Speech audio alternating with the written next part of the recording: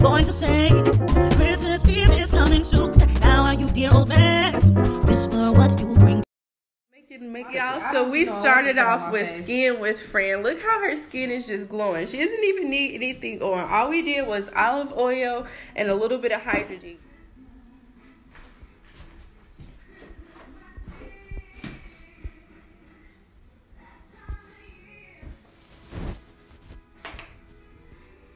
But you didn't put me on your snap. Well, put yourself on there. I'm already on there. To a concert or something like that. You don't want your brow to be sweating out. Plus, going over powder with pencil just makes it look more natural. You see how concert or something like that. You don't want your brow to be sweating out. Plus, going over powder with pencil just makes it look more natural. You see how just. All right, so all I did for her, you just get me. I'm not gonna put it in front of the thing. It's just a little bit of concealer on the areas where she had discoloration, because your face is like immaculate. It's so pretty and gorgeous and beautiful that you don't even need a whole bunch on it. All we needed was concealer on the areas that was a different color than the face, and the concealer matches your, look up for me, it matches your skin tone perfectly. And now I'm just taking a beauty blender and blending it out. So this is a way for new artists. You don't have to have a lot in your kit, especially if you focus on skin first. All you need is a concealer that matches, especially Studio Fix, because it's already so heavy coverage. You can just blend it out. You really already do got a glow. Yeah, her glow like, and it shouldn't feel heavy on your face, does it? Mm-hmm. No, I know. You ain't got to tell me. I already know.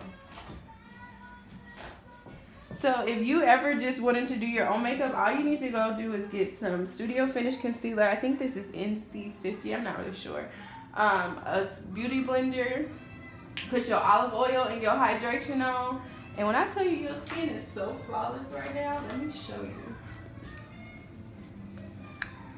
And it took me 2 seconds. Oh, wow. Yeah, and it don't even feel, it shouldn't even feel like a lot. So that's it. We'll do some concealer under the eye, a little powder, and then I'm gonna highlight your eyes and we'll play that up. And the skin is in though. No, it really is glowing. The skin looks great. So I'm gonna use the foundation that I used on you as your foundation. This is actually like her highlight shade. Look up for me. So if you're just starting out, you really don't need a whole bunch of different products. You just have to know how to use what you have. That's it. And again, her face is rounder, so I'm keeping all of her highlight right around here. That's it.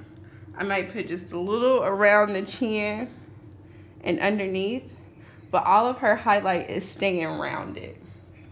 It should look like a little oval. And just do a little in the center.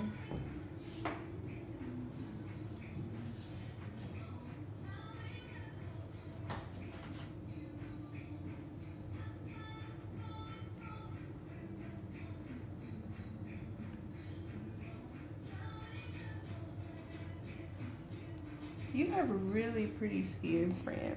And don't you let anybody tell you you don't. Because I surely don't think mine's. Oh, girl, you just don't even know what your skin look like. It just look like butter right now. It's just, dang, just chocolate goodness. Really dang, Daniqua, give me space. Hashtag Go Live with April. It looks so cute. Look at it on camera. Oh, on camera it does look good. You got good skin, Fran. You don't need a lot on there. So if anybody is doing your makeup, tell them don't put too much on my face because I don't really need it. And I don't think you want it either. Look up for me.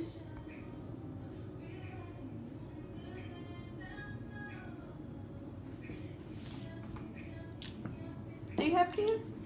You keep cut them off. You keep that. We're finished. A little bit. Yep. That's cute. That's super cute. All finished. Look at her look. So cute. So pretty. Turn this way for me. There you go. gorgeous, darling. Look down. Gorgeous, gorgeous, gorgeous. Let's finish your lips. All right, are your lips moisturized? Oh, what kind of nonsense? Well, they are just a little bit. I just found the chapstick. They was when we first started. Then they started getting crunchy. Did they like started doing stuff? Yeah, getting crunchy. Excuse me. All right, I'm gonna put some olive oil on it, just a little bit. She's my sister, so I can scoop this out my hand. Normally, I would put it on a towel. Moisturized. Rub it on. She has to put on her own lipstick because she is not special. You getting it, friend? Okay. Yep, you got to move. You got to have angles. Go. A little bit more at the top. Cute. Yep. All right.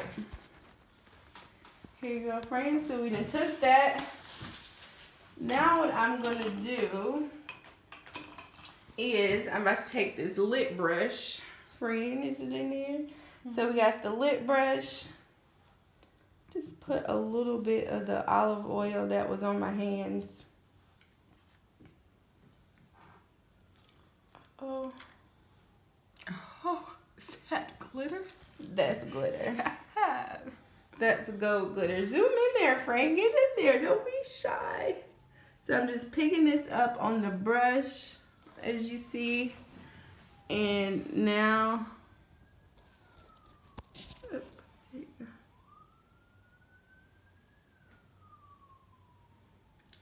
that. Here, Perfect. hold this under your chin.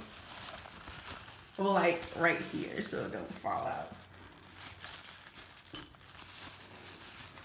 Because I don't have anything sticky on the brush. It's just going to go on here. And it's just going to give you a holiday sparkle. It's going to look more metallic-y than like a full glitter lip. Will you hold it? But that's like how close I want you to be in there.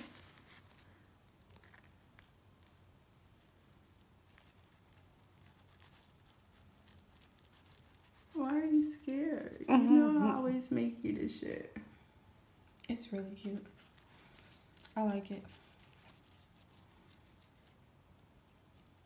And the olive oil is just gonna make it smooth. It's gonna make it like really metallic-y. So this is a way for you to get the metallic lip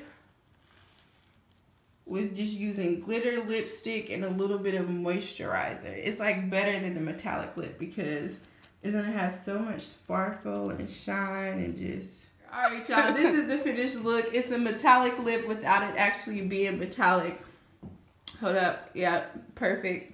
Zoom in on the lips. It's yummy.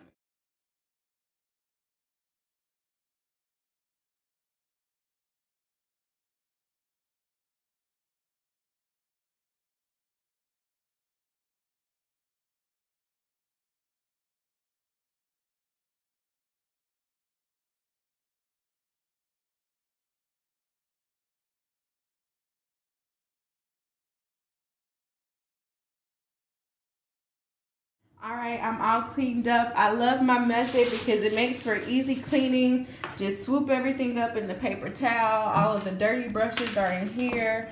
All of my clean brushes are still in here. Highlighters, tools, foundation, everything else is in there. I got a little stray NARS concealer that I didn't even end up using, but let me tuck him back in here. And now I'm cleaned up and organized. Like, you want to make sure your kit stays clean. You want to make sure it's organized. You know, everything is where it is. These are clean brushes, dirty, and I'll probably wash these today or tomorrow. And all my trash is conveniently in a trash bag. If you are wanting to be a makeup artist, a new makeup artist, or you're just wanting to improve your process, these are 3 things I always take with me on a job: napkins, a trash bag, and a towel. So that way you can clean up your own mess. You got, you know, spread out so you're not messing up people's tables. You don't have to ask them for a trash bag or keep running to the trash. Just put all your stuff in there and drop it in the trash either on your way out or in their house. But it's the most quickest way to clean up and leave someone's home nice, or even your own space.